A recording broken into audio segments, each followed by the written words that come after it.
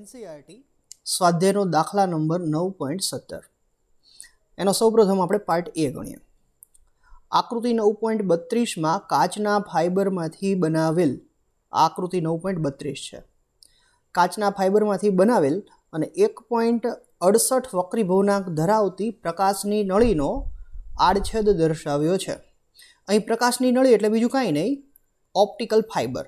આ જે optical fibre છે એના દ્રવ્યનો વક્રી ભવનાંક 1.68 આપેલ છે. એટલે આ અંદરના ભાગનો વક્રી ભવનાંક. આ જે ડાર્ક બ્લુ છે એ અંદરનો ભાગ છે, એને કોર કહેવાય. આ અંદરના ભાગને કોર કહેવાય. એના વક્રી ભવનાંકને આપણે N2 વડે દર્શાવીએ. અને જે આ બહારનો ભાગ છે એ બહારના ભાગને ક્લેડિંગ અથવા ગુજરાતીમાં આવરણ કહેવાય. અને અંદરનો ભાગ કોર છે એને ગુજરાતીમાં ગર્ભ કહેવાય. આ ક્લેડિંગ છે. ક્લેડિંગના વક્રી ભવનાંકને N1 વડે દર્શાવીશું. આગળ આપેલ છે બહારની બાજુએ 1.44 વક્રી ભવનાંક ધરાવતા દ્રવ્યનું આવરણ. આવરણ એટલે કે ક્લેડિંગ છે. તો આ ક્લેડિંગના દ્રવ્યનો વક્રી ભવનાંક અહીં આપેલો છે 1.44. આકૃતિમાં દર્શાવ્યા મુજબ આપાત કિરણનું, અહીંયા આપાત કિરણ થાય છે ને, એનું પૂર્ણ આંતરિક પરાવર્તન થઈ શકે. ક્યાંથી થશે? તો આ બિંદુએથી પૂર્ણ આંતરિક પરાવર્તન થશે. આ બિંદુએથી પૂર્ણ આંતરિક પરાવર્તન થઈ શકે તે માટે આપાત કિરણોના નળીની અક્ષ સાથેનો, આ આપાત કિરણનો અને આ નળીની અક્ષ એની સાથેના આપાત કોણનો વિસ્તાર એટલે કે આપાત કોણની રેન્જ જણાવો. આપાત કોણની રેન્જ એટલે મિનિમમ ક્યાંથી મેક્સિમમ ક્યાં સુધી રાખીએ તો અંદર આ બિંદુએ પૂર્ણ આંતરિક પરાવર્તન થાય. તો આપણને પહેલાં એ ખબર હોવી જોઈએ કે આ બિંદુએ પૂર્ણ આંતરિક પરાવર્તન થવા માટે આ આપાત કોણ I' જે દર્શાવેલો છે એ ક્રાંતિ કોણ કરતાં મોટો હોવો જોઈએ. તો સૌપ્રથમ આ કન્સેપ્ટ કે પૂર્ણ આંતરિક પરાવર્તન થવા માટે આપાત કોણ ક્રાંતિ કોણથી મોટો હોવો જોઈએ એ કન્સેપ્ટનો ઉપયોગ કરીને કન્સેપ્ચ્યુઅલ મેથડથી દાખલો ગણીશું. અને ત્યારબાદ સૌથી છેલ્લે આપણે એક શોર્ટકટ મેથડનો ઉપયોગ કરીને પણ આ જ દાખલો ગણીશું. તો સૌપ્રથમ અહીં આપણે જરૂર પડશે કોર અને ક્લેડિંગના દ્રવ્ય માટે ક્રાંતિકોણ. તો કોર ક્લેડિંગ જોડ માટે આપણે ક્રાંતિકોણ ગણીએ. ક્રાંતિકોણનું આપણને સૂત્ર ખબર છે કે જો ક્રાંતિકોણ IC હોય તો સાઇન IC નું સૂત્ર થશે સાઇન IC બરાબર 1/n, જ્યાં n એટલે ઘટ માધ્યમનો પાતળા માધ્યમની સાપેક્ષે વક્રી ભવનાંક. અહીં આ ઘટ માધ્યમ કોર છે અને પાતળું માધ્યમ ક્લેડિંગ છે. તો અહીં કોરનો ક્લેડિંગની સાપેક્ષે વક્રી ભવનાંક N21 થશે. આપણને ખ્યાલ છે કે N21 એટલે થાય N2/N1. તો N2/N1 એ છેદના છેદને અંશમાં લખીએ અને બંનેની કિંમત મૂકીએ. N1ની કિંમત 1.44 છે, N2ની કિંમત અહીં 1.68 છે. આ બંને પદોનો ભાગાકાર કરીએ એટલે એ 0.8571 જેટલો આવશે.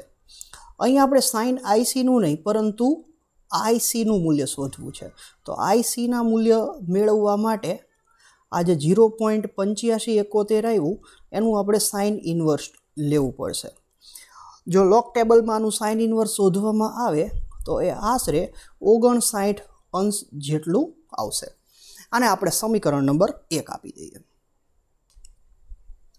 અહીંયા જે ત્રિકોણ બને છે આ ત્રિકોણને આપણે સરળતા માટે આવું નામ આપી દઈએ, ત્રિકોણ ABC. તો સ્પષ્ટ છે કે આ ખૂણો C કાટખૂણો થશે. તો આ કાટકોણ ત્રિકોણ છે તો આ બંને ખૂણાનો સરવાળો 90 થવો જોઈએ, કારણ કે આ ખૂણો તો ઓલરેડી 90 છે જ તે. ત્રણેય ખૂણાનો સરવાળો 180 થવો જોઈએ. તો આ એક 90 છે તો આ બેનો સરવાળો 90 થવો જોઈએ.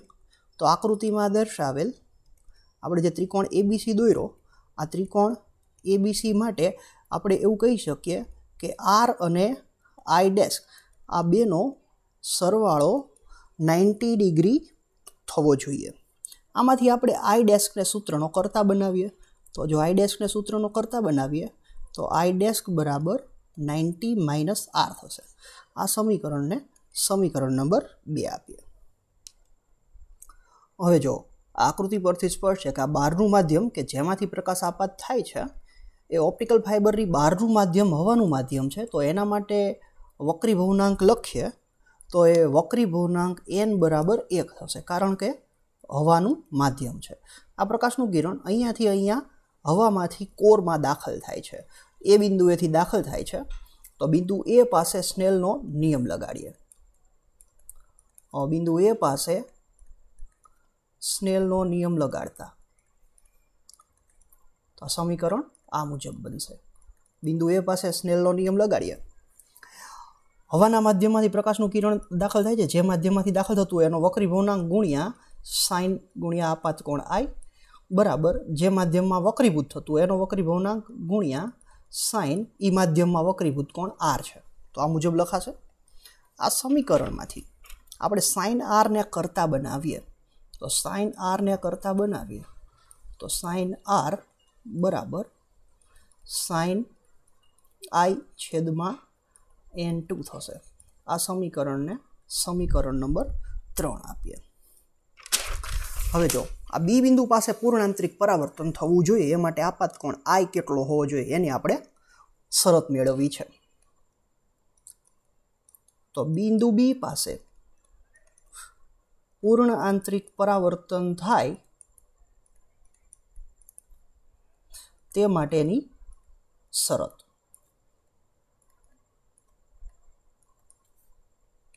તો બિંદુ બી પાસે પૂર્ણ આંતરિક પરાવર્તન થાય એ માટે શરત એવી થાય કે એ બિંદુનો જે આપાત કોણ આઈ ડેશ છે એ ક્રાંતિકોણ આઈસી કરતાં મોટો થવો જોઈએ. હવે જો આ આઈ ડેશ આપણી પાસે સમીકરણ 2માં તૈયાર છે અને આઈસી સમીકરણ 1માં તૈયાર છે. તો અહીંયા સમીકરણ 1 અને 2ની કિંમતો મૂકી દે. તો સમીકરણ 1ની કિંમત મૂકીએ એટલે આઈ ડેશ બરાબર 90 ડિગ્રી માઇનસ આર થશે અને આઈસી છે એ 59 ડિગ્રી છે. અહીંયા આપણે સમીકરણ 1 અને 2ની કિંમતો મૂકેલી છે. હવે જો 59 ને ડાબી સાઈડ લાવીએ એટલે એ માઇનસ થશે એટલે 90 માઇનસ 59 ડિગ્રી. આરને જમણી સાઈડ લઈ જઈએ તો એ પ્લસ થઈ જશે. 90 માઇનસ 59 એ 31 ડિગ્રી થશે. 31 ડિગ્રી ગ્રેટર ધેન આર મતલબ કે આર લેસ ધેન 31 ડિગ્રી. આ પૂર્ણાંતરિક પરાવર્તન આ બી પાસે પૂર્ણાંતરિક પરાવર્તન થાય ને એની શરત થઈ. ટૂંકમાં આ આરની રેન્જ થઈ, વક્રીભૂત કોણ આરની રેન્જ થઈ કે આ વક્રીભૂત કોણ આર કેટલો હોવો જોઈએ. તો એનો મતલબ થયો કે વક્રીભૂત કોણ આર 0 થી 31 અંશ વચ્ચે હોય તો અહીંયા બી પાસે પૂર્ણાંતરિક પરાવર્તન થાય છે. પરંતુ પ્રશ્નમાં અહીંયા આપણને આરની રેન્જ નથી શોધવાનું કીધું, આપણને આપાત કોણ આઈની રેન્જ શોધવાનું પૂછ્યું છે. તો આપાત કોણની રેન્જ શોધવા માટે સમીકરણ 3ની કિંમત મૂકી દઈ સાઇન આર એટલે આઈના સ્વરૂપમાં કન્વર્ટ થઈ જશે. તો આને આઈના સ્વરૂપમાં કન્વર્ટ કરવા માટે બંને બાજુ આપણે સાઇન વિધેય લગાડીએ. તો sign R less than sign 31 degree થશે. હવે આપણે સમીકરણ 3ની કિંમત મૂકીએ. તો સમીકરણ 3ની કિંમત મૂકતા સમીકરણ 3ની આ સમીકરણમાં કિંમત મૂકીએ. આને થોડું નીચે લઈ લઈએ. સમીકરણ 3ની કિંમત આપણને ખબર છે કે સાઇન આઈના છેદમાં સમીકરણ 3 હતું સાઇન આઈના છેદમાં n2 less than sign 31 degree. તો આ થશે સાઇન આઈ less than n2 sign 31 degree. તો અહીં આપણે n2ની કિંમત મૂકીએ. n2ની કિંમત ખબર છે 1.68 અને સાઇન 31 જો સાઇન 31ની કિંમત ટેબલમાંથી શોધવામાં આવે તો એ 0.5150 થશે. આ બંનેનો જો તમે ગુણાકાર કરશો કેલ્સીની મદદથી તો એ થશે 0.8652 અને આ જે શરત મળી એ સાઇન આઈસીની મળી સાઇન આઈની મળી. સાઇન આઈ 0.8652થી નાનો હોવો જોઈએ. તો જો બંને બાજુ સાઇન ઇન્વર્સ લઈ લઈએ તો આઈ લેસ ધેન આ મુજબ થશે આઈ લેસ ધેન સાઇન ઇન્વર્સ 0.8652. આનું સાઇન ઇન્વર્સ શોધી લઈએ તો આ શરત મળશે આઈ લેસ ધેન આશરે આ 60 અંશ મળશે. આનો મતલબ કે પૂર્ણાંતરિક પરાવર્તન થાય એ માટે આપાત કોણની રેન્જ આ રીતે લખી શકીએ. 0 થી શરૂ કરીને 60 અંશની વચ્ચે હોવી જોઈએ. આપણો પાર્ટ એનો જવાબ થયો. પાર્ટ એમાં આપણને એ પૂછ્યું હતું કે આપાત કોણની રેન્જ જણાવો. તો આપાત કોણની રેન્જ મળી ગઈ. એટલે જો પ્રકાશના કિરણને આમ અક્ષની દિશામાં આપાત કરીએ તો આપાત કોણ 0 કહેવાય. અને ધીરે ધીરે આપાત કોણ વધારતા જઈએ તો વધુમાં વધુ 60 ગોઠવી શકાય. 60 કરતાં વધારે આપાત કોણ કરીશું તો પ્રકાશનું કિરણ અહીંથી પૂર્ણાંતરિક પરાવર્તન નહીં અનુભવે અને ક્લેડિંગમાં થઈને ઓપ્ટિકલ ફાઇબરની બહાર નીકળી જશે. હવે અહીંયા આપણને પાર્ટ બીમાં એવું પૂછ્યું છે કે જો પાઇપની બહારની બાજુએ કોઈ આવરણ કરવામાં ન આવે તો તમારો જવાબ શું હશે? જો પાઇપની બહાર કોઈ આવરણ ન કરવામાં આવે, જો પાઇપની બહાર કોઈ આવરણ ન કરીએ તો અહીં આવરણ જે છે એ હવાનું માધ્યમ અહીં આવરણ તરીકે વર્તશે. અને આ જે N1 છે આ ક્લેડિંગ તરીકે હવાનું માધ્યમ આવી જશે. આટલો આ બહારનો પટ્ટો જ નીકળી જશે. એટલે અહીંયા N1 બરાબર આપણે 1 લેવાનું થશે. N1ની કિંમત અહીંયા N1 બરાબર 1 લઈને દાખલો ફરીથી ગણવાનો થશે. આ N1 બરાબર 1 લઈએ એટલે આ કિંમત મળશે. એને અનુરૂપ ICની કિંમત 59 કરતાં કંઈક અલગ મળશે. આ રીતે સમીકરણ 1 અને 2 ગણવાનો. આ જ મુજબ સ્નેલનો નિયમ લાગુ પાડવાનો અને આ શરત લખવાની. આ જે ક્રાંતિકોણની કિંમત જે આવેલી હોય એ કિંમત અહીંયા મૂકવાની. એના ઉપરથી આરની શરત મેળવવાની. આગળ આ જ મુજબ દાખલો ગણવાનો છે. તો બાકીનો ભાગ જે છે એ તમને હોમવર્કમાં આપું છું. આ જ મેથડ છે, માત્ર ફેરફાર એટલો છે ખાલી આંકડો બદલાય છે. N1ની કિંમત જે અહીંયા 1.44 છે એની જગ્યાએ 1 આવશે. લગભગ બધા જને આવી જશે આન્સર. અને છેલ્લે NCERTમાં પાછળ જવાબ આપેલા છે એની સાથે તમારો જવાબ વેરીફાઈ કરી લેજો. હવે આ દાખલાને આપણે એક શોર્ટકટ મેથડની મદદથી ગણીએ. શોર્ટકટ મેથડથી ગણવા માટે પહેલાં બધું જ ઇરેઝ કરી નાખીએ અને પહેલેથી શોર્ટકટ મેથડથી કઈ રીતે ગણવો એ જોઈએ. એના માટે આપણે એક સૂત્ર યાદ રાખવાનું થશે કે અહીંયા આપાત કોણ કેટલો હોવો જોઈએ કે જેથી અહીંયા એટલે કે ઓપ્ટિકલ ફાઇબરની અંદર પૂર્ણાંતરિક પરાવર્તન થાય. તો શોર્ટકટનું સૂત્ર આપણે ડાયરેક્ટ યાદ રાખી લઈશું કે ઓપ્ટિકલ ફાઇબરમાં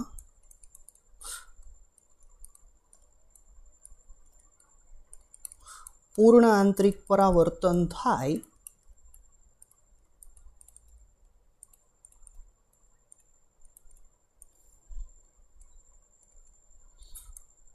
તે માટે આપાત કોણની રેન્જ કેટલી હોવી જોઈએ.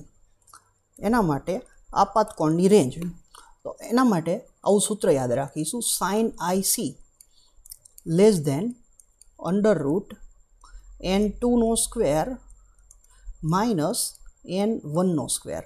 આ N2 એટલે કોરના દ્રવ્યનો વક્રી પૂર્ણાંક અને N1 એટલે ક્લેડિંગના દ્રવ્યનો વક્રી પૂર્ણાંક. IC નહીં આવે, સોરી, અહીંયા માત્ર I જ આવશે, માત્ર I આવશે. I એટલે આપાત કોણ. એટલે આપાત કોણના સ્વરૂપમાં આપણે આ શરત મેળવેલી છે. આ સૂત્રમાં અહીંયા આપણને N2 અને N1 આપેલા છે. N2ની કિંમત 1.44, N1 આ 1.44 આપેલ છે અને N2 1.68 આપેલી છે.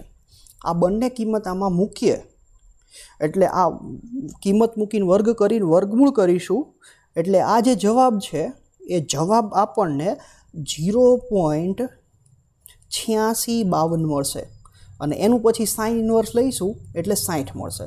એટલે આ રીતે એક જ સ્ટેપમાં ડાયરેક્ટ આપણને જવાબ મળી જશે. આ શોર્ટકટ મેથડ છે. તો આપણને આ પ્રશ્ન થશે કે આ શોર્ટકટ મેથડ તો બરાબર છે, પણ આ સૂત્ર આવ્યું કઈ રીતે અને શું આ શોર્ટકટ દરેક કિસ્સામાં લાગુ પડે છે? હા, આ દરેક કિસ્સામાં લાગુ પડે છે કારણ કે આ સાબિત કરેલું સૂત્ર છે. તો હવે આની સૂત્રની આપણે સાબિતી જોઈશું. સાબિત કરવા માટે ફરીથી બધું ઇરેઝ કરી નાખીએ. જો અહીંયા આપણે ફરીથી આ મુજબ નામ નિર્દેશન કરી દઈએ. આ મુજબ નામ નિર્દેશન કરી, આ બિંદુને A કહીએ, આ બિંદુને B કહીએ અને આને C કહીએ. તો આ C ખૂણો કાટખૂણો થશે અને ત્રિકોણ ABC માટે જો ત્રિકોણ ABC માટે R અને I ડેસ્કનો સરવાળો કેટલો થશે? R પ્લસ I ડેસ્ક આ બંનેનો સરવાળો 90 ડિગ્રી થશે. એમાંથી આપણે I ડેસ્કને કરતા બનાવીએ. I ડેસ્કને કરતા બનાવીએ તો આ 90 ડિગ્રી માઇનસ R થશે. આ સમીકરણ 1 આપી દઈએ. આ કોર છે. કોરના દ્રવ્યના વક્રી પૂર્ણાંકને આપણે N2 ધારેલું છે અને આ ક્લેડિંગ એટલે કે આવરણ છે. એના દ્રવ્યના વક્રી પૂર્ણાંકને આપણે n1 ધારેલો છે. તો હવે એના માટે આપણે ક્રાંતિકોણનું સૂત્ર લખીએ. તો ક્રાંતિકોણ લખાય sin IC બરાબર 1/n21 અને n21 એટલે ઘટ માધ્યમનો પાતળા માધ્યમની સાપેક્ષમાં વક્રી પૂર્ણાંક. આ બંને સૂત્ર થઈ ગયા. હવે આપણે અહીંયા બિંદુ A પાસે સ્નેલનો નિયમ લગાડીએ. તો જો આપણે બિંદુ A પાસે સ્નેલનો નિયમ લગાડીએ, અહીંયા હવામાંથી પ્રકાશનું કિરણ આપાત થાય છે એટલે વક્રી પૂર્ણાંક n બરાબર 1 છે અને આપાત કોણ I છે. તો સ્નેલનો નિયમ થશે 1 ગુણ્યા sin I બરાબર n2, જે માધ્યમમાં વક્રીભૂત થાય છે એનો વક્રી પૂર્ણાંક n2 છે, n2 ગુણ્યા sin r. આ સમીકરણ પરથી આપણે sin r ને કરતા બનાવીએ. તો sin r ને કરતા બનાવીએ તો sin r બરાબર થશે sin I ના છેદમાં n2. આ સમીકરણને આપણે સમીકરણ નંબર 3 આપી દઈએ છીએ. હવે જો અંદર ઓપ્ટિકલ ફાઇબરમાં પૂર્ણ આંતરિક પરાવર્તનની શરત, તો એ પૂર્ણ આંતરિક પરાવર્તનની શરત આપણને ખબર છે કે આપાત કોણ I ડેશ એ ક્રાંતિકોણથી મોટો થવો જોઈએ. તો સમીકરણ 1 અને 2 ની કિંમત મૂકી દઈ. સમીકરણ 1 અને 2 ની કિંમત I ડેશની આપણે કિંમત મૂકી દઈશું 90 - r, પરંતુ આ IC ની અહીંયા ડાયરેક્ટ કિંમત નહીં મૂકી શકીએ. એટલે આપણે અહીંયા એવું કરીએ, બંને સાઈડ પહેલાં સાઇન વિધેય લઈ લઈએ. તો પહેલાં સાઇન વિધેય લઈ લઈએ. તો sin I dash greater than sin IC. હવે આપણે સમીકરણ 1 ની 2 ની કિંમત મૂકી શકીએ. તો સમીકરણ 1 ની કિંમત મૂકીએ તો I ડેશની જગ્યાએ 90 - r થશે, ગ્રેટર ધેન sin IC. તો sin IC છે એ n1 ના છેદમાં n2 છે. અહીં આપણે સમીકરણ 1 અને 2 ની કિંમતો મૂકેલી છે. હવે આપણને ખબર છે કે sin 90 - r. તો 90 - r પહેલું ચરણ, પહેલા ચરણમાં સાઇન વિધેય પ્લસ અને સાઇનનું કોસ થઈ જશે એટલે cos r થશે. cos r greater than n1 છેદમાં n2. હવે આપણે આ cos r ને એટલે કે r ને I ના સ્વરૂપમાં કન્વર્ટ કરવો છે. આપણી પાસે sin r નું સૂત્ર છે, sin r બરાબર sin I ના છેદમાં n2 છે. એટલે પહેલું એવું કામ કરીએ કે આને બે સાઈડ વર્ગ કરી નાખીએ. તો વર્ગ કરીએ તો cos square r is equals to n1 છેદમાં n2 આખાનો વર્ગ. cos સ્ક્વેર ઇક્વલ ટુ 1 આપણને ખ્યાલ છે 1 - sin સ્ક્વેર થાય. તો 1 - sin સ્ક્વેર r અને જમણી સાઈડ છે એ એઝ ઇટ ઇઝ રહેશે n1 સ્ક્વેરના છેદમાં n2 સ્ક્વેર. હવે આ સમીકરણ 3 ની અહીંયા કિંમત મૂકી દઈએ. તો સમીકરણ 3 ની કિંમત મૂકી દઈએ અહીંયા 1 as it is minus sine square I છેદમાં n2 no square is equals to n1 square છેદમાં n2 સ્ક્વેર. હવે આપણે દરેક પદને n2 વડે ગુણી નાખીએ. તો અહીંયા n2 ના સ્ક્વેર વડે ગુણીએ, તો અહીંયા n2 સ્ક્વેર આવી જશે. અહીંયા n2 સ્ક્વેર વડે ગુણીએ એટલે એ બંને કેન્સલ થઈ જાય એટલે લખવાની જરૂર નથી. અંશ કે છેદમાં આ થઈ જશે sine square I is equals to આને તે n2 સ્ક્વેર વડે ગુણીએ તો n2 સ્ક્વેર કેન્સલ થઈ જશે એટલે અહીંયા n1 સ્ક્વેર થઈ જશે. જગ્યા નથી, થોડું ઉપર લઈ લઈએ. હવે આ n2 square minus n1 square અને આ બાજુ લીધું, આને જમણી સાઈડ લઈ જઈએ. એક ભૂલ થઈ છે, કરેક્શન કરી લઈશું. અહીંયાથી જે ગ્રેટર ધેનની સાઇન હતી, ફરીથી અહીંયાથી જે ગ્રેટર ધેનની સાઇન હતી એ ભૂલમાં અહીંયાથી ઇક્વલ ટુની સાઇન લખાઈ ગઈ છે એટલે હું પહેલેથી જ કરેક્શન કરી દઈ. અહીંયા આ ગ્રેટર ધેનની સાઇન આવશે, આ પણ ગ્રેટર ધેનની સાઇન આવશે, અહીંયા પણ ગ્રેટર ધેનની સાઇન આવશે, અહીંયા પણ ગ્રેટર ધેનની સાઇન આવશે, અહીંયા as it is greater ધેનની sign આવશે અને આ થઈ જશે સાઇન સ્ક્વેર I. તો સાઇન સ્ક્વેર I છે, ઉપર લઈ લઈએ થોડું. આ શરત આ રીતે લખી શકાય કે sine square I less than n2 square minus n1 square. બંને બાજુ વર્ગમૂળ લઈ લઈએ એટલે આવું થશે તો sin i less than √n2² minus n1 square. આ સમીકરણ આપણે સૂત્ર યાદ રાખી લઈએ તો સીધા જ તે આ સૂત્રની મદદથી દાખલાઓ સોલ્વ થઈ જશે. અને જો દાખલા સોલ્વ કરતી વખતે કોઈ વખત આ વર્ગમૂળ શોધીએ અને જો એનો જવાબ 1થી મોટો આવે, ઘણી વખત એવું થાય કે આ વર્ગમૂળ શોધ્યું, દાખલા તરીકે n2ની કિંમત કંઈક 2 છે અને n1ની કિંમત 1.25 છે, એવું કંઈક છે, તો આ કિંમત જ તે 1થી મોટી આવી તો શું કરવું? સાઇનનું ટેબલ જોશો, સાઇન ઇન્વર્સનું, એમાં 1થી મોટી કિંમતો હશે જ નહીં. એનો મતલબ કે આપાત કોણ આઈના કોઈ પણ મૂલ્ય માટે હંમેશા આ શરતનું પાલન થશે જ, કારણ કે વધુમાં વધુ 90 છે આપાત કોણ, અને 90 હોય ત્યારે આ 1 થાય, અને ખૂણો 90થી તો મોટો શક્ય નથી, એટલે 0 થી 90 વચ્ચે કોઈ પણ ખૂણે આપાત કરો તો પણ આ શરતનું પાલન થશે.